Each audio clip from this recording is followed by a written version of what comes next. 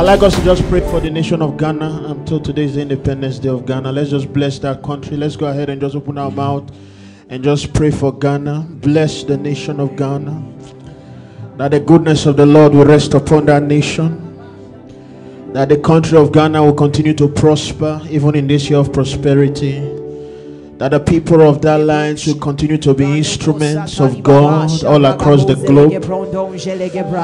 That Ghana will be a reference point in Africa and all across the world. Let's bless the nation of Ghana. That peace will be in Ghana and between Ghana and the neighbors.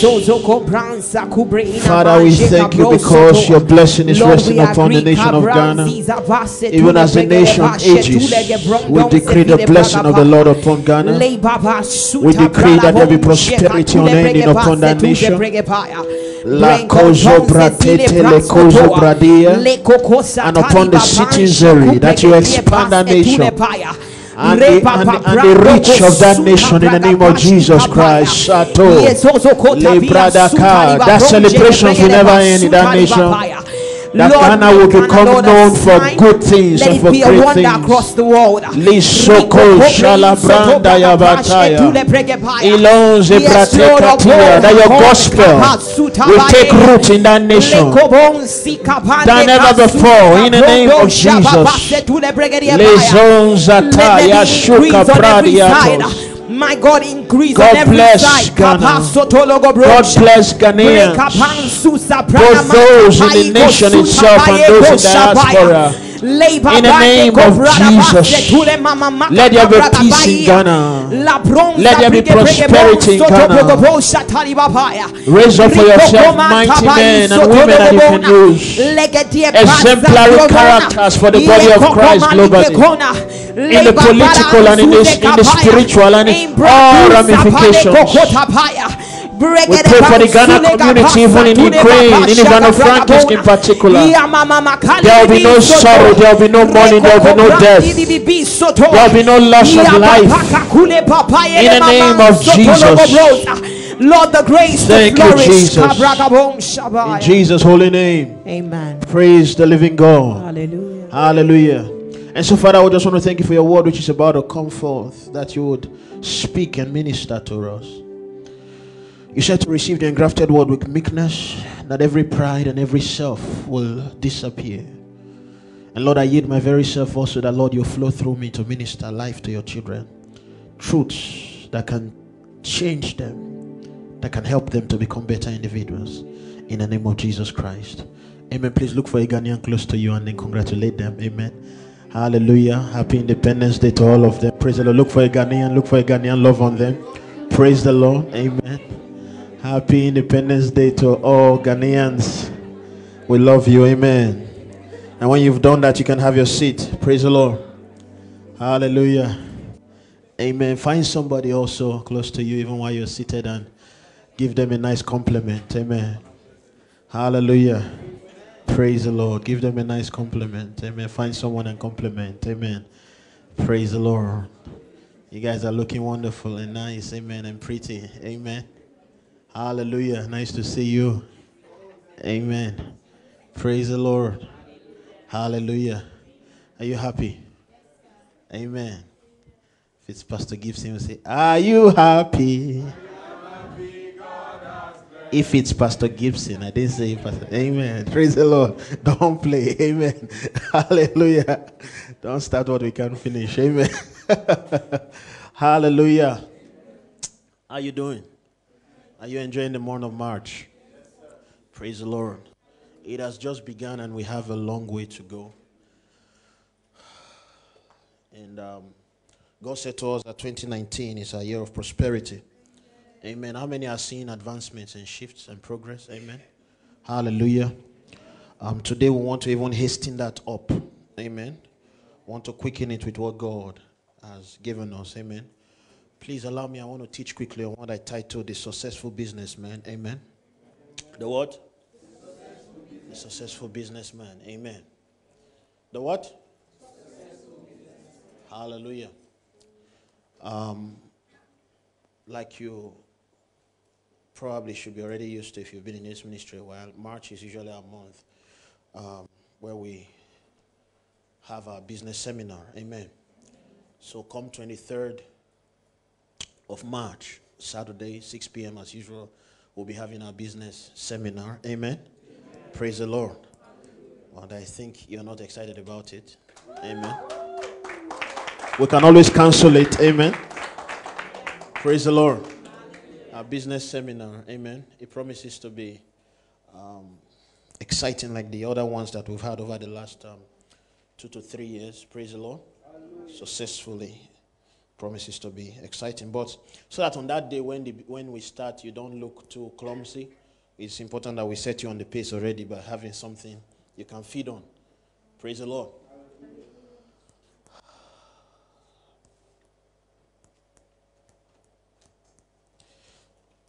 The successful what? Businessman. The successful businessman. God said March is our month of miracles, signs, and what? Miracles, signs, and wonders. Miracles, signs, and wonders. And miracles have to be worked. You have to work them out. That's why the Bible talks in the book of 1 Corinthians, the 12th chapter, of the working of miracles. Amen. And so prosperity which we seek is a miracle. Hallelujah. It has to be worked out. And so you're going to be receiving teachings today that will help you essentially to work out your prosperity in this wonderful month. Amen. And in the year and in the years to come. Hallelujah. The successful businessman. Praise the Lord. Special appreciation to every person here present, but even more so, Pastor Dr. Gibson. Hallelujah. Pastor Emmanuel, Pastor Phoebe, and Pastor Isaiah, who will be here any moment soon. Amen. Let's begin from Proverbs 22, verse 29. Proverbs 22, verse 29. Proverbs 22, verse 29. I'll be taking at least 12 important points to becoming a successful businessman. Amen. 12 important points to becoming a successful businessman. The scripture says, seest thou a man diligent in his what? Seest thou a man what? In his business. Amen. Tell neighbor, in his business. The first important thing to become a successful businessman is you have to first start a business. Amen. You have to what? You have to start a business. Tell neighbor, you need to start a business. Hallelujah. Amen. You can't become successful at something that is non-existent. So the first thing is what? Start what? Start it up. So in this scripture it says, in his business. So the man has a business.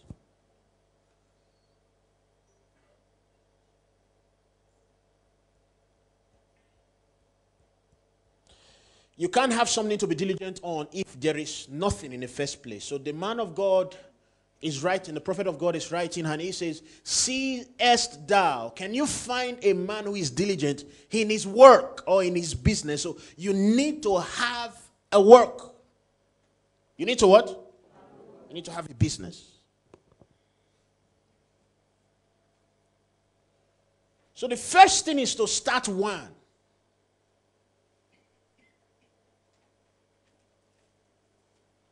Hallelujah. Tell anybody, you need to start a business. Say to yourself, I need to start a business. Say, at some point in my life, I have to start a business. Amen. He says, he shall stand before kings, he shall not stand before mean men. We'll come back to that. But you first must what? Have what? Must have a business. Hallelujah. Amen. Number 2, you should start early. Start what? Early. Start early. Luke, the 2nd chapter, the 49th verse. Appreciation to those who watch this video later on and those who are maybe currently connected to us online. The Lord bless you. Amen. These days we're having a lot of people join us from different parts of the world. Amen. And we really appreciate that. Different countries and different places. The Lord bless you. Hallelujah. We love you. Amen. Why are we teaching this? Because it's one thing to be shouting hallelujah and jumping amen and, you will prosper, hallelujah. It's a year of prosperity, hallelujah, amen. But it's another thing to know that you have something to do about it. Hallelujah or amen, let it be the name of your business, amen. Start a business. If you like, you want to name it hallelujah, it's okay. But just start a business, and if you love the shouting amen so much, call it amen. But start a business. Tell neighbor, start a business. Amen and sons. Amen. Or hallelujah and amen. International enterprise. It's okay. God will not be angry with you. But you must start one. Number 2, you must start early. And he said unto them, how is it that ye sought me? Wist ye not that I must be about my Father's business? Amen. If you cannot start a business, at least engage in your Father's own. Praise the Lord. And this is at the point where I said, number 2 is starting early. You have to start early. At this point in the life of Jesus, he was just about 12 years old. It is important that we be introduced to businesses early. Are you listening to this? Now, this is one of the places where many of us, our parents, missed it. They did everything to keep you away from business, but this is one thing which the Jews know better about. And Jesus is speaking here that from an early age, I am involved in my Father's business actively. So much so he says, you shouldn't be looking for me. Don't be looking for me where kids are. Don't be looking for me where people are playing football. He says, the only place you should be looking for me is about my Father's business. He's looking at them and he's saying, did you not know, wist ye not, that I was supposed to be about my Father's business? Amen. At 12 years old. Praise the Lord. Why are we teaching these things? Firstly, to correct what already is, but also so that tomorrow when you become parents of, fathers and mothers, you will not make the same mistakes. The word of God is given to us for instruction, for correction, for reproof, the Bible says, for instruction in the ways of righteousness, how we should live right. Praise the Lord.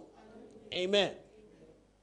And he said unto them, how is it that ye sought me, wist ye not that I must be about my Father's business at age 12? Tell anybody, you need to start early. Question usually arises, how early should I start a business? When? Around what age? When can I start?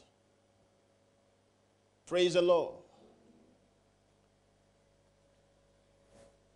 If all people started business as early as they started or got into relationships, a lot of them will be millionaires already. Am I talking to somebody? At age 9, 10, 11, 12 these days, the ice is already running here and there. This is the danger of idleness, which we are coming to soon. The focus should be about increasing and multiplying wealth. And every tool at your disposal must be used. Praise the Lord. Am I talking to somebody? Yes, amen. So at age 12, Jesus was already well rooted in the business of his Father. Imagine if at 12, some of you are doing businesses right now, and it's a challenge and it's a struggle because you're trying to learn how to use left hand in old age. Imagine if you started early. Praise the Lord. Hallelujah.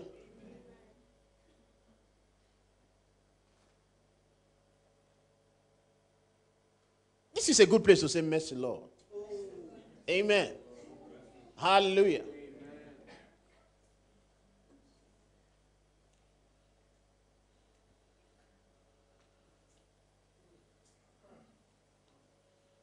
This is why I love church and this is why I love God. It's the only place that helps you and the only person who can help you to stay sane.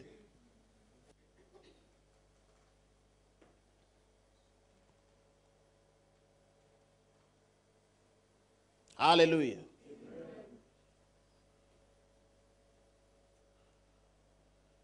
So train up a child in the way he should go. When he's old, he will not depart from it.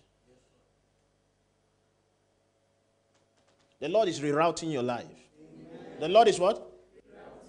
The Lord is what? Rerouting your life.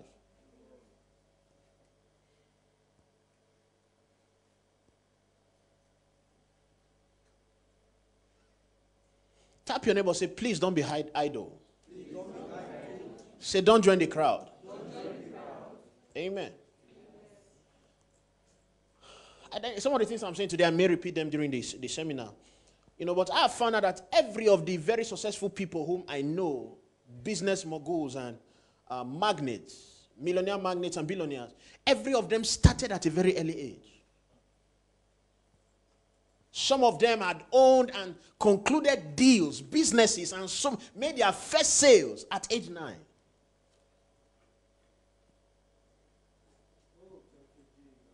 Can call names again and again. Just think of anybody. Amen. In the average community of the average and the poor, around that time, that's when they are trying to conquer the opposite sex. That's why I say you should say mercy, Lord. Whereas one person's brain is going up and active and higher on how to, become a magnet in his generation. Another person is thinking of how to conquer the boy or girl in front of him. And they measure themselves by, have you had your first kiss? Is he a good kisser? And some people have become so good at kissing, but know nothing about business. Tap your neighbor, say repent. Repent.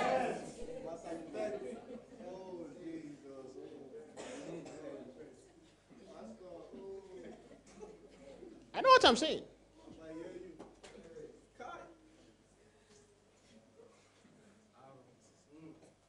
We are where we are today because of the decisions we made yesterday. Am I talking to somebody? Yes, sir. The Lord is what? Rerouting your life. Say that confidently. The Lord is rerouting my life. Say the Lord is rewiring my brain. The Lord is setting aright my priorities. Start early.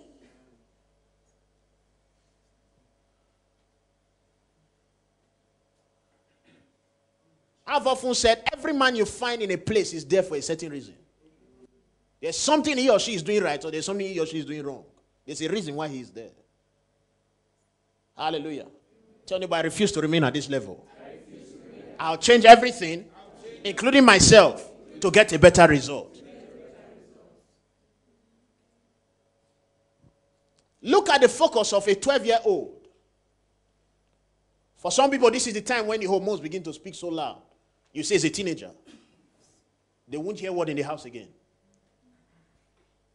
But not Jesus. Tell them, not Jesus. Not Jesus. He says, I'll be about my Father's business. I'll be about my what? From a young age, I want to see the business prosper. Hallelujah. Amen. Imagine if from a young age, your desire and your passion, morning, afternoon, evening, night, is to see your business prosper.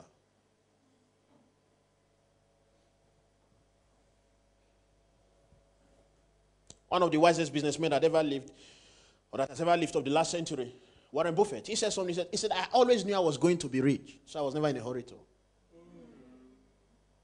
I always knew I was going to be very rich, so I was never in a hurry to. And kept on doing the right things at the right time, and the results kept showing, and things kept multiplying. Hallelujah. Tell anybody, I'm going somewhere. Say, I'm going somewhere. Say, God is on my case.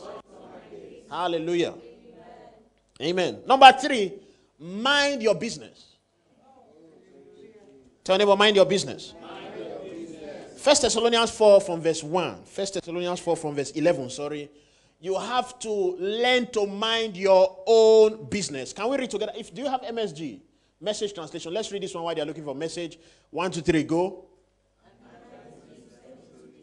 Is it this thing you are reading like this? You are not reading like business people. Is it this scripture you are reading like this? Read, please, for me. 1, 2, 3, go. Stay calm. Mind your own business. Do your own job. You have heard all this from us before, but a reminder never hurts.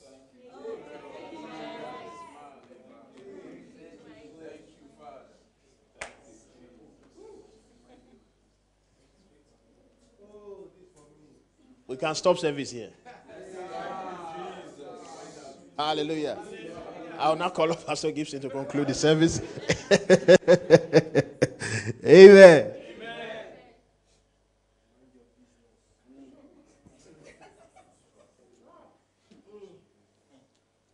You can't mind a business you've not started. The reason you have a lot of people who are gossiping and talking and having time for nonsense is they don't have anything they are doing. When you have something doing, you don't have time for nonsense. Scriptures come alive. It's not a struggle to experience, it becomes a reality. Tell them about start your business. And mind it. Mind your own business. Morning to evening, you are talking about other people. Because you are jobless. And so you need a job. You have to create a job of talking. Gossip blog. At least they are getting paid. You gossip for free. Are you so jobless that you gossip for free? At least get paid. Make a career out of gossiping. So we know you are a professional gossiper. At least be diligent in your business. But you have to first make it a business. Am I talking to somebody? Now, it says stay calm. Hallelujah. Mind your own business.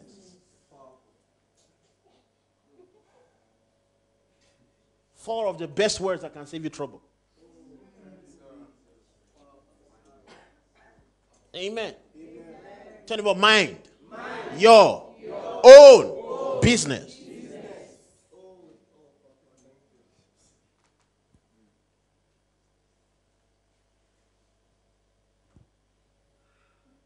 There are some nonsense you don't have time for if you're a busy person.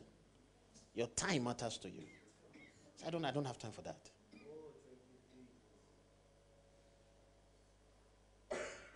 Stay calm. Mind your own business. How do I mind my business? That's number 3. Focus, give it full attention. Focus on it. Tell me about focus on it. How do I become a successful businessman? I must focus on my business. Yeah. Tell me about focus on your business.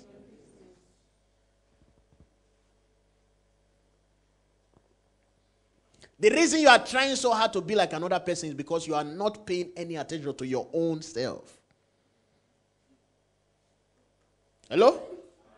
The reason you are trying so much to be like another person is because you are not paying any attention to your own self.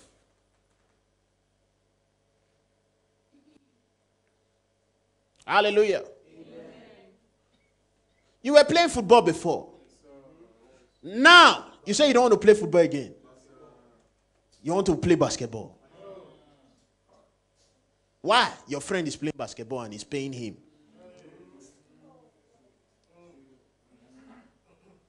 If you focus on your own football, it will pay you too. Am I talking to somebody? Yes, sir. Amen.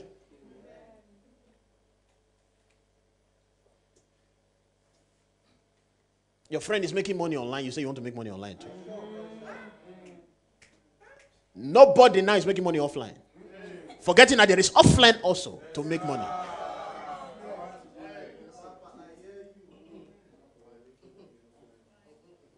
Hallelujah. Mind your own business. You leave your offline job and you want to go online. And you are there, you're still waiting. You're there, you're still waiting. You're there. You're there, oh. You're there. Tell them about mind your business. Mind your business. Hallelujah.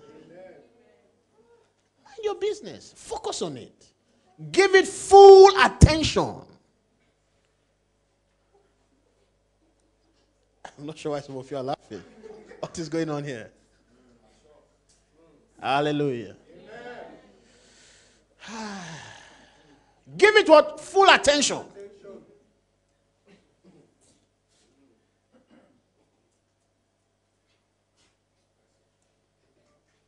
When you mind your business, you learn to become better at it.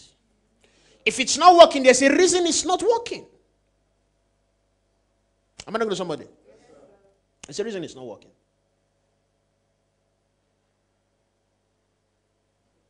But you can never work on improving it if your eyes keep moving here and there. This is what they call the lust of the eyes. Am I talking to somebody? The lust of the eyes. Your eye is here. Your eye is there. Your eye is there. Control your eyes. He said, if you be of single vision, you prosper. You will what? Prosper. You prosper. Learn to stay focused on something. Tell them about mind your business.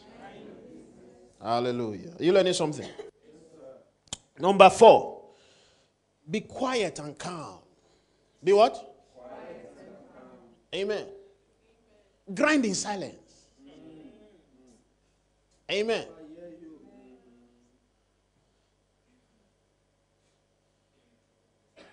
They say empty vessels make the loudest noise. You don't have to talk too much or show too much. Amen. Learn to be what? Learn to be calm. Jesus was a very quiet person. Jesus used silence and secrecy most of the time as one of his tools for the expansion of his kingdom. He did things, a lot of things in secret, which nobody said. And sometimes when he did things, miracles, he would tell the people even be quiet. He said, don't tell anybody. And he was increasing. Tell anybody, grow in silence. Prosper in silence. Walk in silence. You don't have to announce yourself everywhere. Amen. When you are young you may shout. Amen. Praise the Lord. Let me say this. Silence or quietness or being calm, like this scripture says, in the other translation, I think it says, be quiet. It says, study to be quiet. By the way, go there. I think I like it. King James. Amen. I want to look at that. King James. 1 Thessalonians 4 verse 11. Whew. My God. Are you seeing what I'm saying? Yes, sir. It says, and that ye study to be quiet. Quietness is not natural. You have to study it. It's a course. You learn to be quiet. Tap your neighbor. Say, I know why you are not quiet normally. I know why your mouth is always open. You have not taken this course. My God. It's amazing the number of things you have to study. You know your mouth just be running. Pa, pa, pa, pa, pa, pa, pa, pa, pa. Amen. Praise the Lord. Sometimes you make enemies in the process. Not because we are afraid of the enemies. No. Don't misunderstand it. We are not afraid of the enemies, not even the devil. But this is a principle. Study to be quiet. Learn to be quiet. Tell anybody, learn to be quiet. Yeah. You know what the scripture says? It says, be as what? Wise as who? Wise as the serpent. Serpent comes slowly. And let me say this, why it is good to be quiet and to be calm. There is something mysterious about a calm personality. You are less predictable. Am I talking to somebody? You are what? And when you are less predictable, you have a higher chance at hitting success. You're an underdog. Hallelujah. Amen. Tap your neighbor, say, I'm an underdog. Say, I'm coming from behind. I'm coming from beneath. Amen.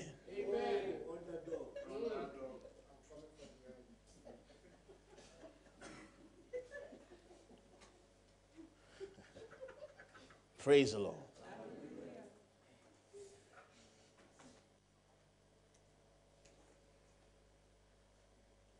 When you are young and out of love, and especially in Christianity, Sometimes the reason why you are loudmouthed is because of love. You know, that kind of moment you want to share with somebody what God is doing in your life. Amen. Amen. But as you grow and as you get more mature, he says, study to be quiet. Yes, sir. Amen. When you are light, you make a lot of noise. But as you begin to become heavy, you learn to be quiet. There be mighty seas and oceans that are, the currents underneath them can move entire buildings. But externally, when you look at them, they are quiet. Get inside, you will know. Amen.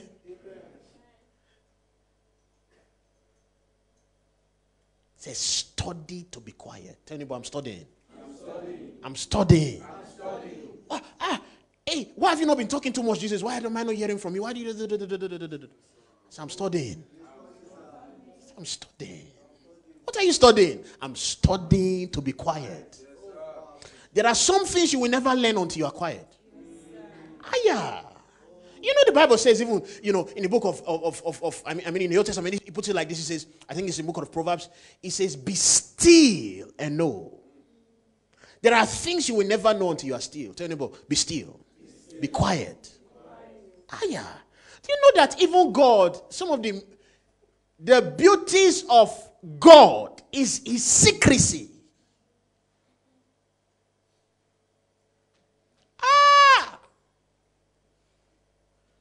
The Bible speaks of the most honorable parts of a person are his secret parts. They are highly esteemed. Want to be valuable? Amen.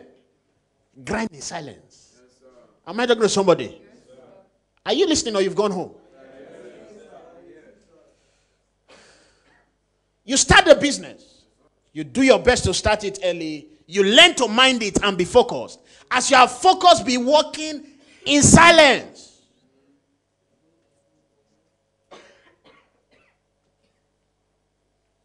And God, who sees what you do in silence, the Bible says, or in secret, shall reward in the open. He will make it public. Hallelujah. Amen. Tell anybody, I'm studying. I'm studying to be quiet. I'm learning to be quiet.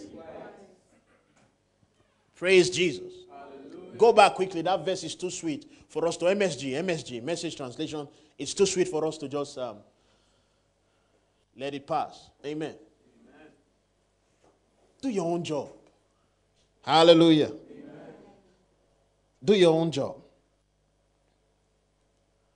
You've heard all this from us before, but a reminder never hurts. Is it the first time you are hearing to start a business? No. Is it the first time you are saying mind your own business? No. But the man of God is saying a reminder never hurts. Amen. Tap your neighbor. Say, I just want to remind you that you have a business to start. I just want to remind you to grind in silence. I just want to remind you to stay calm, to study, to be quiet. Say, don't talk too much.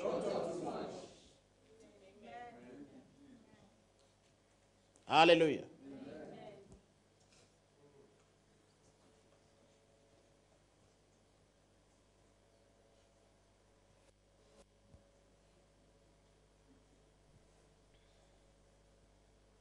Tap your neighbor, say, get busy. Say, don't be idle. Say, get really busy.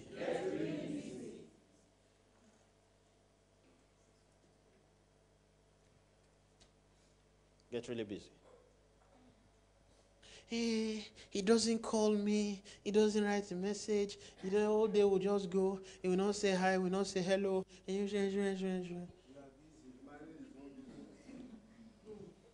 You are feeling it because you are idle. You are not busy. Idle people will never understand busy people. Tap your neighbor. Say, idle people will never understand people like me.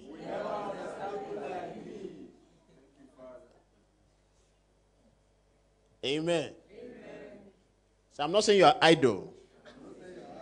I'm just saying people don't understand me.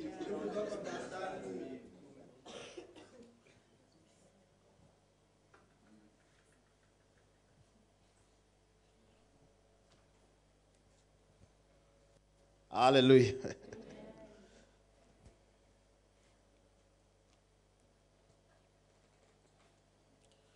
You are getting proud.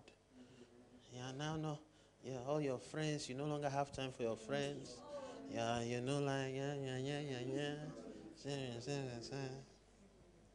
Nonsense. Nonsense.